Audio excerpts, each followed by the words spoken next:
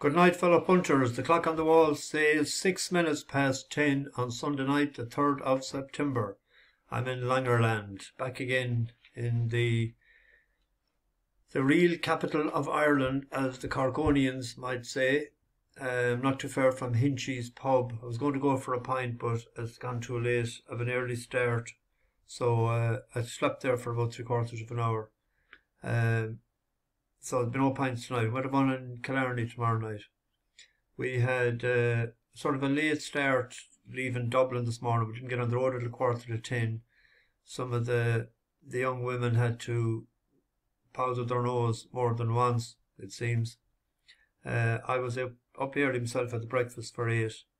One of those buffet. I'm not in love with them old buffet style breakfasts, and there was no pancakes or waffles or anything like that, so it was a couple of hash browns and fruit and a bit of toast, and we saved a bit of toast, and so did the rest of them for the ducks in Killarney tomorrow. That's our first port of call, the Roscommon near the lakes there.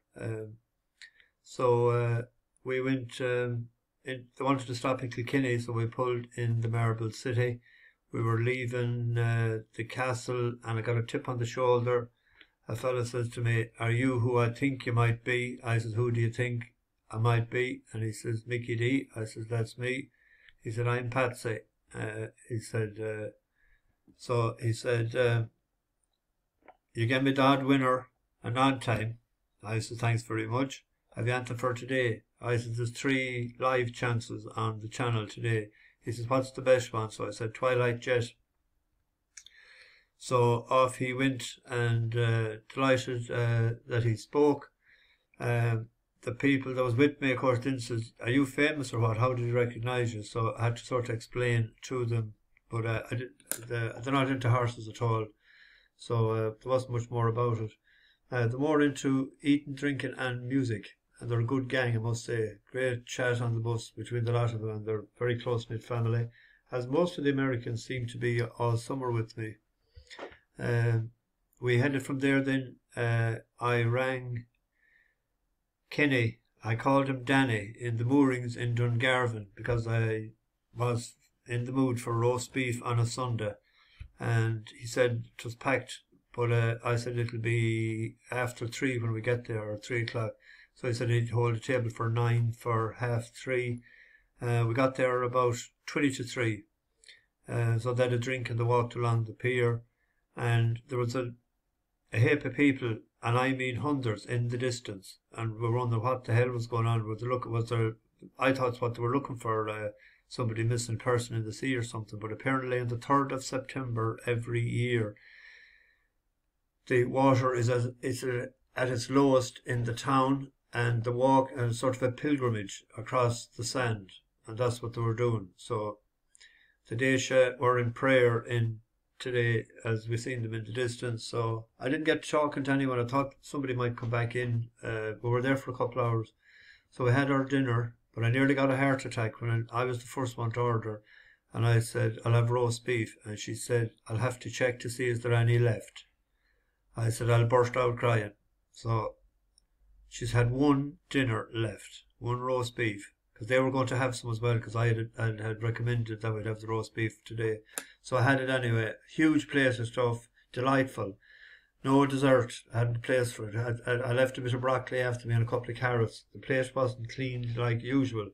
So they had 2 pints. They were on Hop House. They had 2 pints apiece. Yeah, there's seven of them. One of them had something else, but they all had a couple of pints. They were in good spirits on the way back to Cork. We got here. They're staying in the Imperial in town. There was no spare room for me there when they were doing the bookings, with 4 rooms, you see, so I'm in a B&B. But it's fine, I said here before. This is where they have the farm animals out the back, so I'll have my nice egg in the morning with pancakes. Anyway, we made sort of Twilight Jet ran well enough today, as I expected him to win that race. I seen that one and the next one. I didn't see Anna Mana. It didn't look like she stayed. She hit the lead at the mile pole, similar to when she won before, but she didn't stay the extra furlong. Hardly surprising when her half sister is and Osira, who's a 5 furlong specialist. I wouldn't say she'll be running at 9 furlongs again. We may get her again at a mile, but probably the handicapper might have a handle on her as well right now. I'd like to get a handle on Mr. Cobden for leaving that horse at the back of the pack. Horse that ran second in at 3 miles 2, hadn't the toe to come late. That should be up closer to the pace. I was saying he might have learned from before, but who am I to criticise a man of Harry Cobden's stature? But we had the each way money last night at 5-1, so we didn't lose anything. So made a profit on the day. Anyway, on to tomorrow, Monday. Not the most not the greatest of days for punting, but there's a horse there in the 6 o'clock at Windsor. I tipped it up on the 15th of July and it was a non-runner because it rained, but on its previous run it's entitled to be a 2-1 favourite right now, I think. It ran into one that day, ran into that Quick Change. And if you look at Quick Change, was rated 78 that day. We're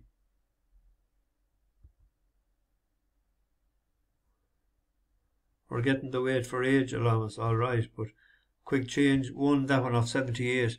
Then it ran in 3 listed races since. It's gone up in the 90s now. It was second the last day in France and it was third in France as well. A bit of cut on the ground is no harm to that.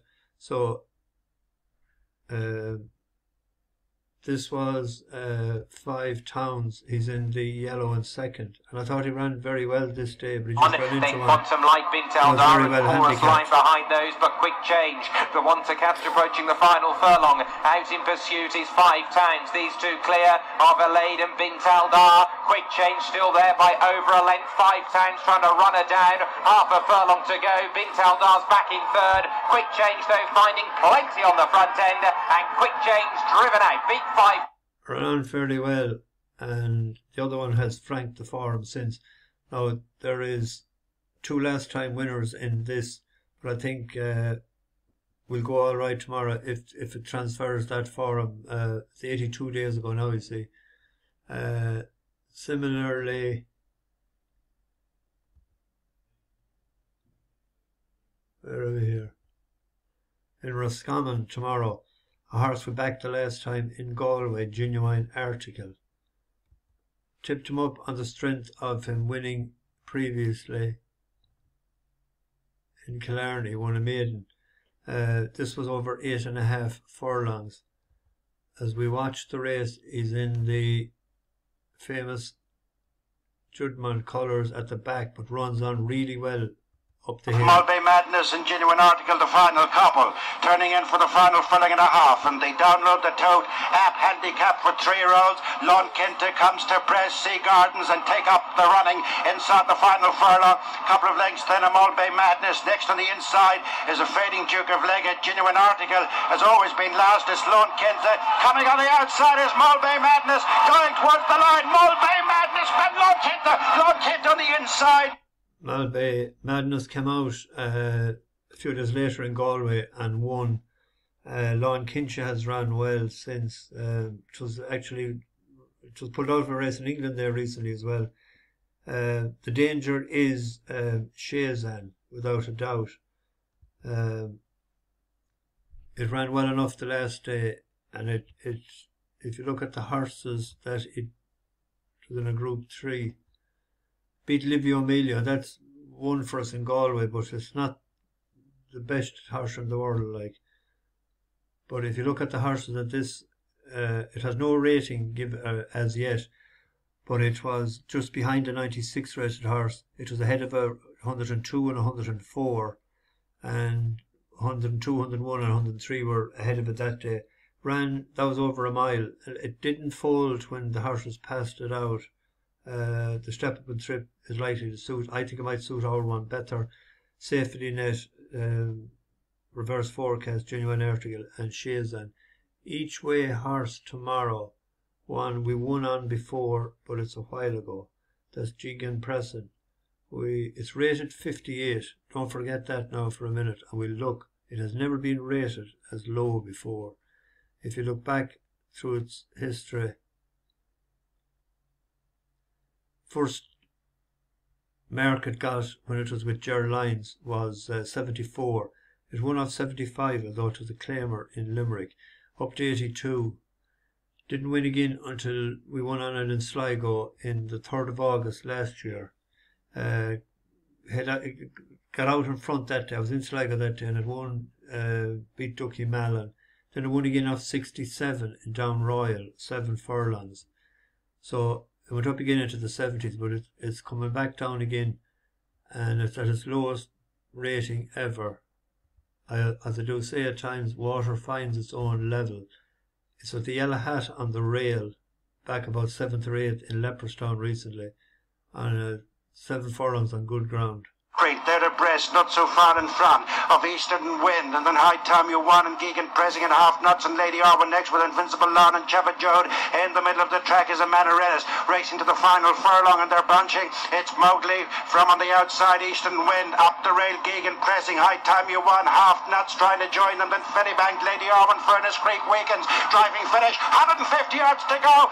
It's High Time You Won, Half Nuts on the outside. It was a decent enough race, that decent horses around him. There was a 7-point claim around that day.